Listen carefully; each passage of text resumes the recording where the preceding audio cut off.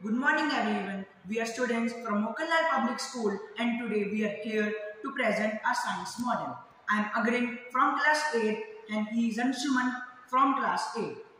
In India, there are 12 million people who are visually impaired and many of them do not get any type of treatment and facility.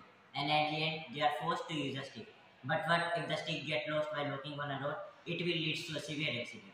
So today we are here to represent our model of smart shoes.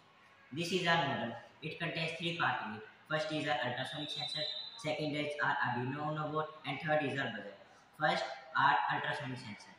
It contains two parts in it. First is transmitter and second is receiver. First, transmitter sends the wave in forward direction, and if it senses any obstacle in area of 50 cm, then the waves come back and enter through receiver. Then our sensor sends the waves to our main device, that is Arduino Uno board, and it is an open source electronic platform based on easy to use hardware and input ports by software in it. It amplifies the waves, and if it senses any reflected wave, it forces buzzer to beep.